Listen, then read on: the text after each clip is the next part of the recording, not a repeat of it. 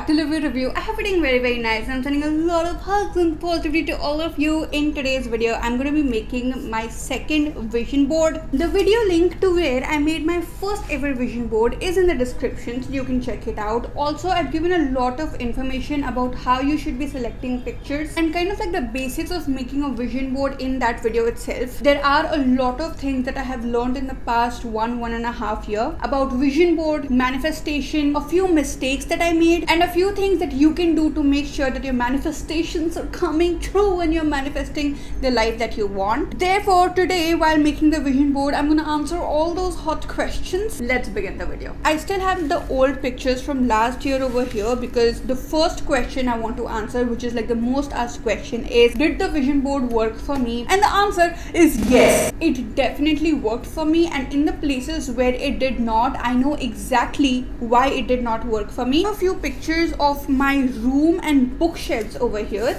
All the bookshelves that I had put on the vision board, I have them, and I have my dream room with me. The only thing that did not happen though is that I wanted to live alone and I'm living with my parents. The next is this, which is a picture of El Amor, which I wanted to publish. I have published it. It is available on Amazon. Right now it's out of stock, but it is available on Amazon. I have things written over here like I can afford a healthy, good lifestyle and that I earn 50k per month. I remember when I was making the vision board, I was going through some financial issues and it was very bad, but at this point I do make enough to afford a good healthy lifestyle, and I am so grateful for it, and it did come true. Look, this is the bookshelf that I have right now. I did have a lot of pictures of fitness and nutrition because there was something that I wanted to focus on and improve, and I definitely did that. I built the habits that I wanted to build. I have a good nutrition plan with myself. I eat healthy. I take care of my body in an amazing way. I go to the gym. I have enough water. It did come true. Next up is something that did not come true, and that is the picture like of my YouTube equipment, which I wanted to buy last year itself. I know the reason why it did not come true, and the reason is that I kind of relate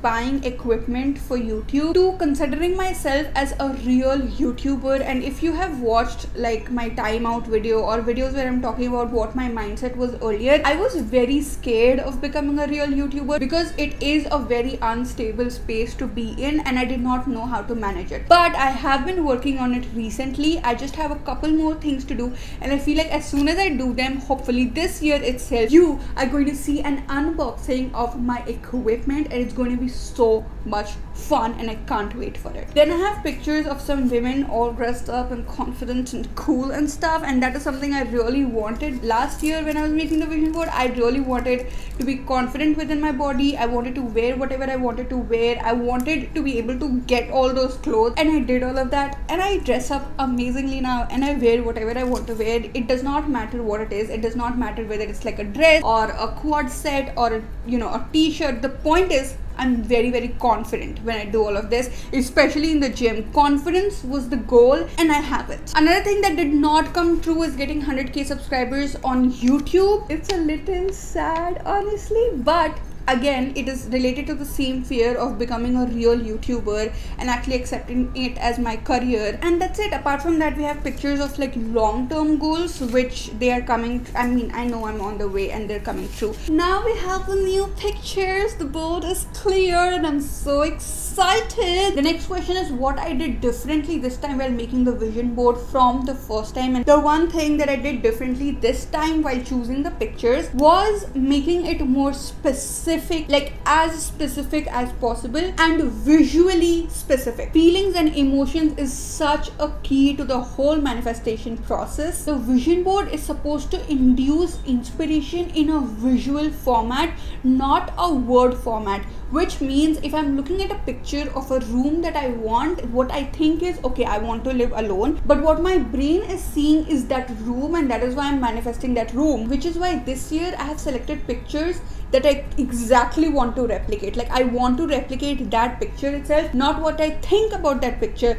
but what I feel when I see those pictures. For example, I have a lot of pictures of women traveling while working. That is something I really want. I love working and I really want to like keep working in the best way possible. Traveling while working is something out of the world for me and I really want to do it, which is why this time I have selected pictures depicting that that. Not just the places where I want to visit, not just a layout of a work table. A woman with coffee and her MacBook sitting in a place all dressed up, working like a businesswoman. The next question is, what is it I think stopped me from manifesting the life I want, like certain things that I was not able to manifest, like what really stopped me there? And the answer to that is mental blocks. Mental blocks are certain emotions that your brain does not want you to experience. For example, if you look at something and you get really scared, or if you look at something and you just know that you cannot get it, and you don't believe in the fact that you can get it, then you're not going to manifest it. Or if there are emotions like fear or jealousy, those kind of emotions associated with what you want, you are not going to manifest it, which is exactly what I think happened with me gaining 100,000 subscribers or getting my YouTube equipment. I was just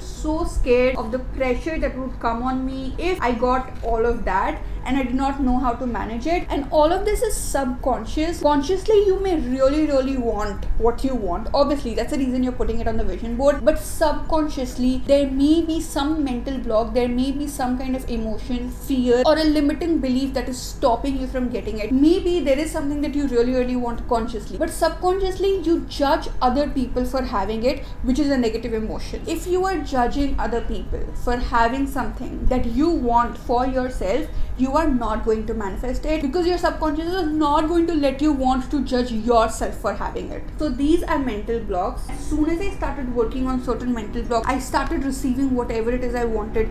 The whole earning enough amount of money through my creativity, there was a huge mental block there. I genuinely believe that money is evil, and as soon as I started working on that belief, I manifested it. I am in no way saying that this is something easy to do. The next question is, what are the few things you can do to make sure you're manifesting the life you want? The first tip I have for you is journaling. Journaling is amazing. Journaling is something that will change your life. Your emotions and feelings is what matters. That is the truth of your subconscious mind. As soon as you see something, focus on how you feel about it. Your feelings are going to tell you the truth about your subconscious mind. And how do we understand what we are feeling, and how do we manage our emotions?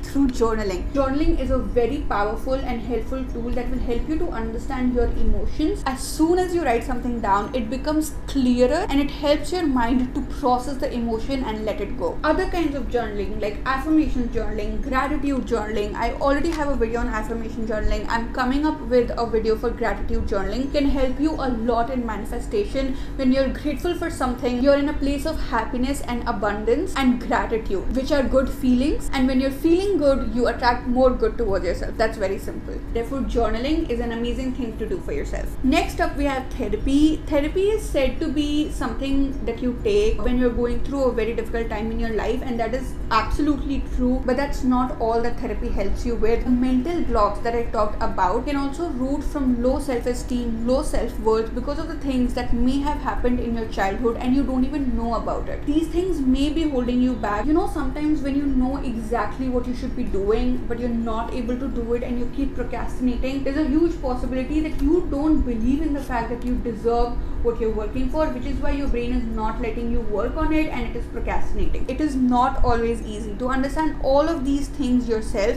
Sometimes you do need help, and therapy is such a beautiful way to help you through these mental blocks. You have someone who knows psychology, who is an expert of psychology, who can help you to go back to the roots, to your childhood, to your teenage phase, to certain situations that created all those subconscious beliefs. And once you come to know about the root, why that subconscious belief is there, you can work on it, you can journal, you can let it go, you can do affirmation journaling, and you can manifest whatever you want. Okay, my storage got over and I had to wait till the files transferred, which is why now the sun is coming on my face. But I want to tell you the last two things that you can do to make sure your manifestations are coming true. If therapy is something that you're not able to afford, or you're not able to take because of any reason, because it may be a little difficult to take therapy, this step, it's not a replacement to therapy. You have to do it even if you are start taking therapy. But if you're not taking therapy also, I think it can be very helpful, and it is mental health work or reflections. For example, I had a limiting belief that money is evil. Now if I think that something is evil, I will not attract it no matter what pictures I put on my vision board. What do I do with this limiting belief? So you can choose a limiting belief for yourself. Sun is really coming on my face.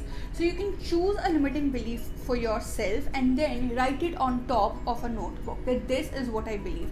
Then start asking questions to yourself. Why is that your belief? Why do I think that money is evil? Try to look back and think of the experiences that you have had with that limiting belief. Go back to your childhood, go back to your teenage, and keep writing everything. Your writing does not have to have any structure. Your writing does not have to answer specific question. It does not have to be pointed. It is not a letter you're writing to someone else.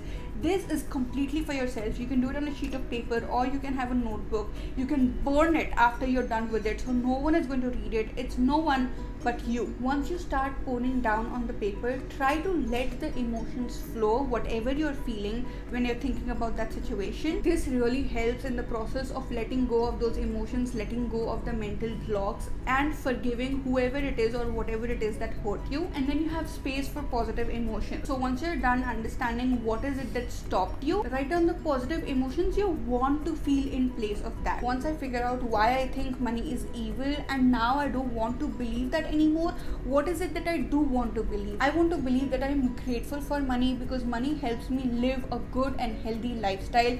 Money helps me help other people. So you write those positive beliefs down. With the help of that, make short positive affirmations, and when you're doing your affirmation journaling, or if you're saying affirmations to yourself every day, say that affirmation to yourself every day so that you start rewiring your subconscious mind. You get rid of the mental block and manifest the life you want. And last but not the least, we have meditation and visualization, which I have talked about a lot. Meditation really helps you to choose the kind of thoughts that you want. When you're starting out, it's not going to be easy at all, and it does not have to be easy at all. You don't have to not have any thought whatsoever. That is not what meditation is about. Meditation is about letting your thoughts flow and learning to manage them. You can start with guided meditation. It is very helpful. So yes, you guys, these are the things that I wanted to share with you when I'm making my new vision board, because they can be very helpful. I really hope some of those tips helped you. Now it is time for the big reveal. I am so sorry that a part of that footage was me doing this, but I really hope that the content was helpful. Now let's do the big reveal of the beautiful vision board that I've made this time.